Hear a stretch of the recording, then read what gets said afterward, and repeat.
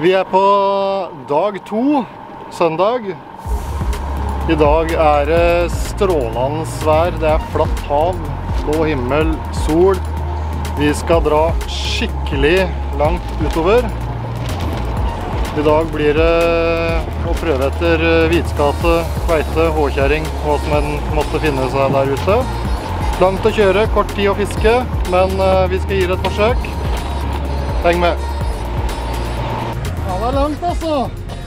Ja. Da vi fremme. Da vi akkurat kommet i gang og fått slått på utstyret. Vi har plassert oss på en veldig spennende plass. Nå gjelder det bare å kjøre over med ekkoloddet og få bekreftet at dybden det kartet viser, og at den kanten vi ser etter der kartet viser.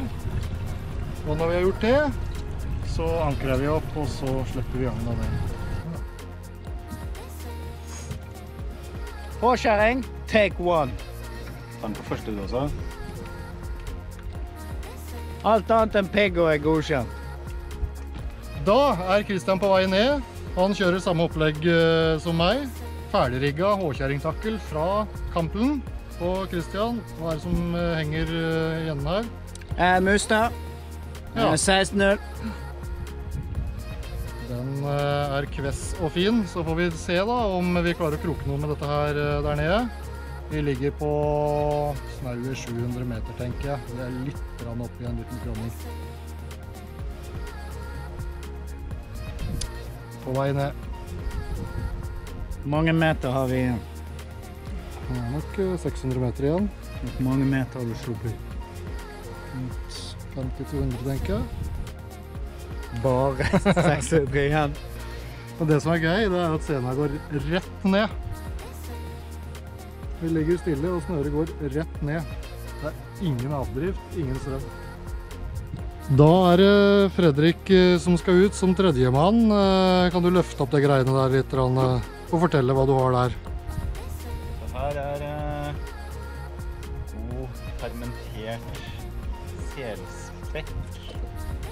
Ligger 9 måneder på bøtte, og så puttet inn i en strømpe for brannskadde.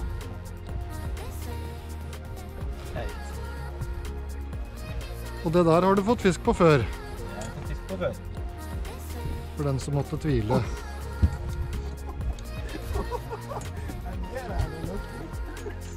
Det blir nok et fint sånt oljespor på vei ned, tror jeg. Det var målet det da.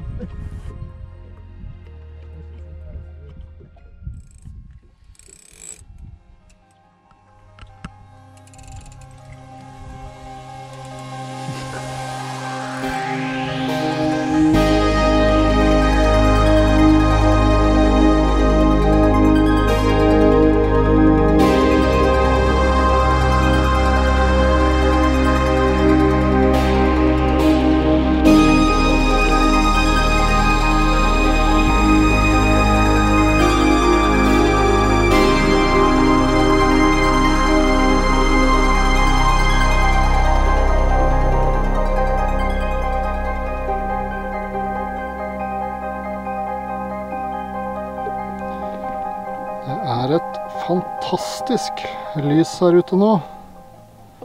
Lite slør foran sola akkurat nå. Dette greit, Fredrik. Og helt havbleik. Så det godkjent.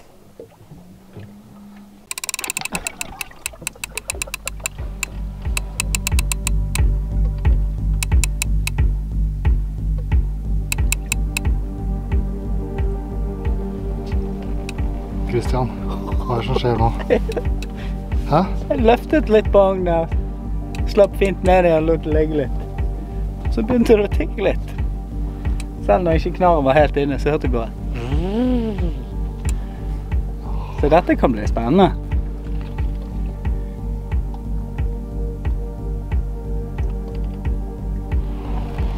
Men det kan være skatter, da må du få ligge litt, gå litt, ligge litt, og kanskje gå en gang til, ligge, og neste gang det går, game over.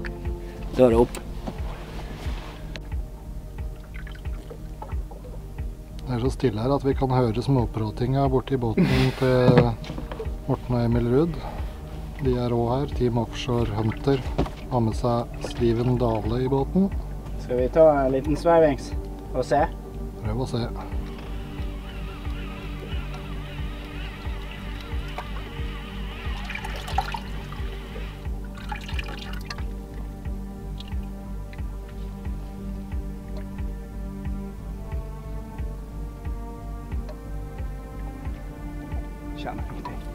Jeg kjenner jeg gnisser mot noe.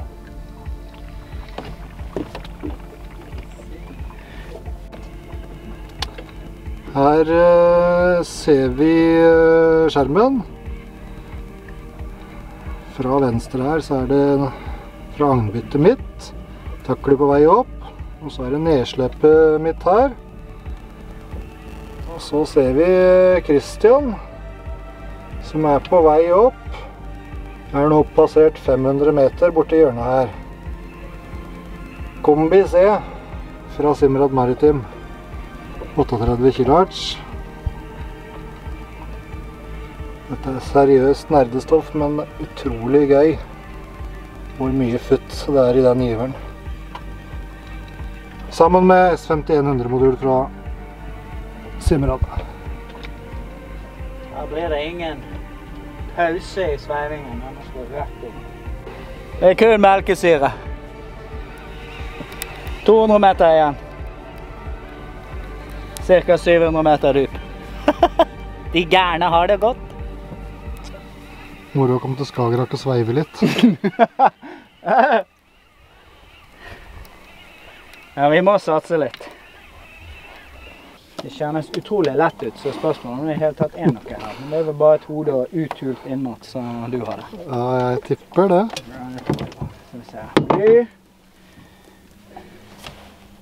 Hvor er blyholderen her? Der. Ja, det man kan kalle skrap. Ja, hva har skjedd? Vi skulle sjekke agn.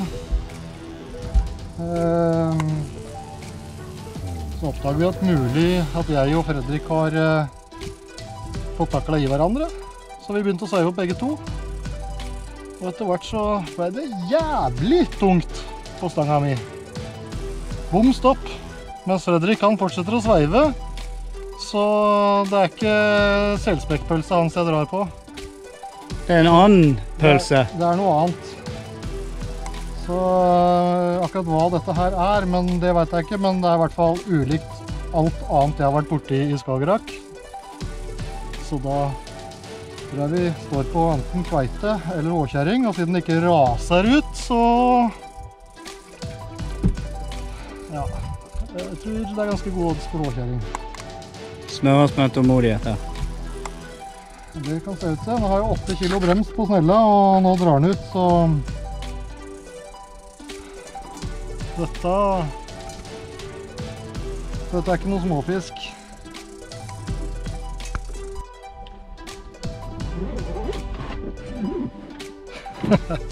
Her ser dere en mann som ikke er så høy i hatten lenger. Dette var varmt og tungt, så ja, hva skal vi si? Stillingskrig. Vi har hatt et par ganger hvor vi har fått sveiva inn litt sen. Og så er det fullt av noen minutter med stillingskrig før det kommer et lite nøkk, og så ser vi muligheten til å sveive igjen. Gå på lavgir. Denne mannen er snart knekt, og vi har nok knapt kommet 50 meter opp fra bånden antageligvis. Så dette kan bli interessant. Ja, vi har vel snart nærmet oss konklusjonen at det kan være et havbruk vi driver og løfter på. Så nå har jeg ikke så mye å få ut av utstyret jeg har, så nå prøver vi å rett og slett kjøre litt med båten, så får vi se hva som ryker først.